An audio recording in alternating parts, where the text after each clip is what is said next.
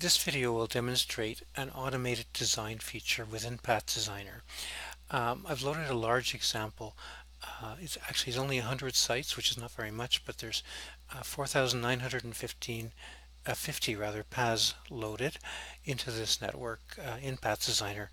And what I'm going to demonstrate to you is that the tool will find the shortest minimal network design, a linear system, the shortest way to connect all of these 100 sites together from 4,950 possible paths totaling 163,000 miles.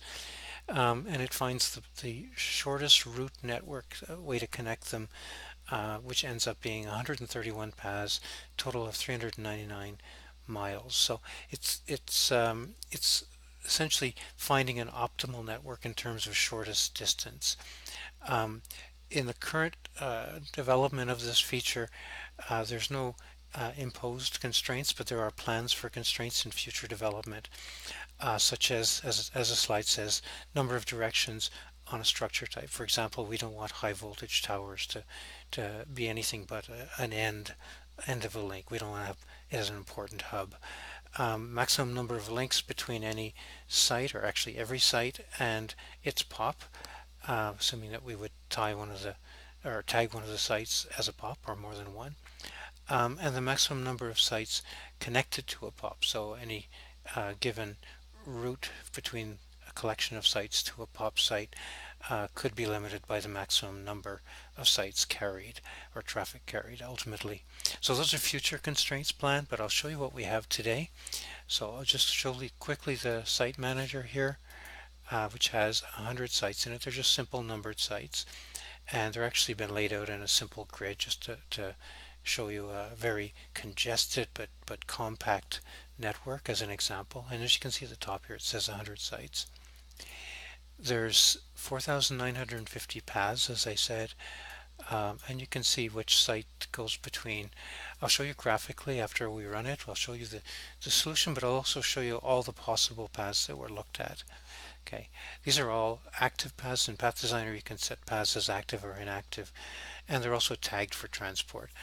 These are purpose and active constraints, which are important. We don't want to design paths to carry traffic which are not active because they've been basically put aside by the designer, and we don't want to use spur sites, for example, to carry many sites. So it's important they be tagged as transport paths and that they be active.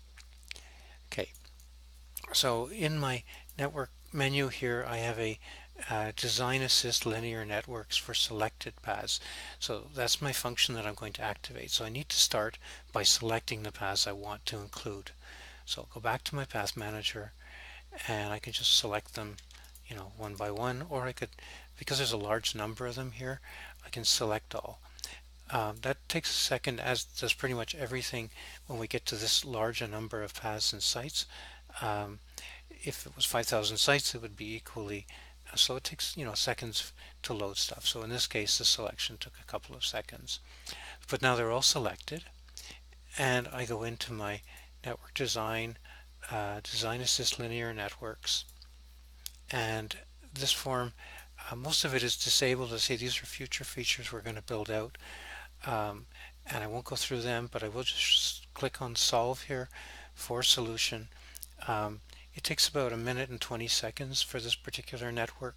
So I'll start it, I'll click on the solve, I'll pause the video while it runs, and when it's complete I'll show you the results.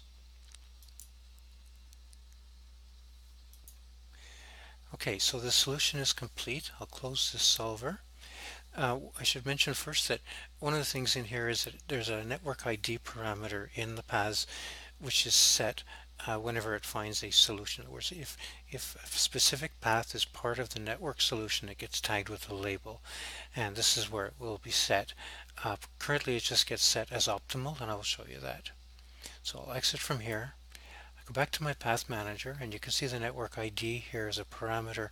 Each of these is a path, and right now the ones you can see have no network ID, but if I just sort them in a descending fashion, everything that has a network ID will basically float to the top of the list because I'm sorting it. They were all originally set as a blank, so that would make it easy to identify which paths become part of my optimal shortest distance network. And it takes a second here to update the views, and we'll see.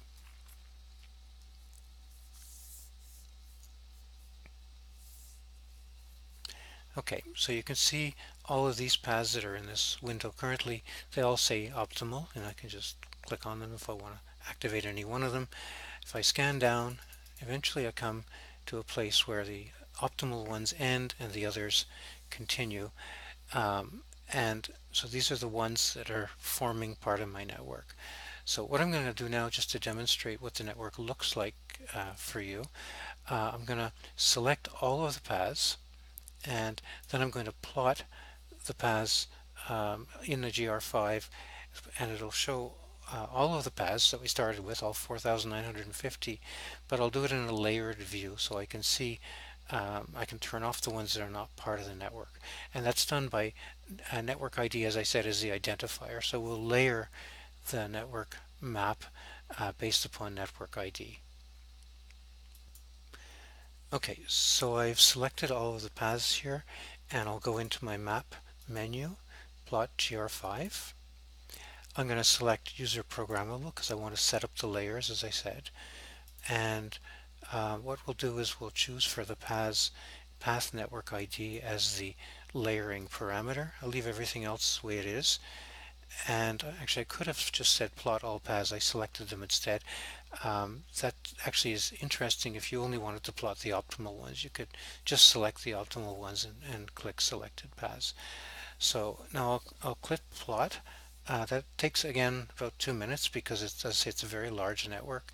So I'll start the plot, pause the video while it runs, and then I'll show you the result. So I have to save it here, and it's building the map. Okay, so it's completed the map and opened the GR5 for me, and it looks, as you can see, like a block of blue mess. It's basically showing all of the paths, and they're so dense, there's so many of them that they are interfering with each other and just creating a blue mess here. So I'll zoom in just to give you a sense of how dense this is. I'll just zoom around one of the sites here, and there you go. You can get a sense of what we started with. So that gives you a very good idea of how incredibly dense this network is. Millions of choices when you consider all the different routings. So what I'll now do, I'll just zoom back out here, and I'm going to show you it with just the solution. So I'll turn off the paths which are not part of my solution.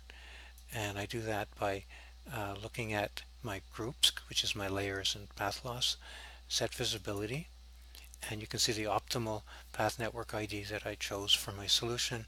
I'll turn off the other ones here, and this is the answer that it found. So it's found a network which has the shortest total distance in total in all between all of the sites. As I said, there's no constraints imposed upon this yet, but that's basically an evolution of the technique. But in a matter of less than 10 minutes, we've designed a pretty big network, laid out a pretty big network, which in some senses is optimal. So, thank you.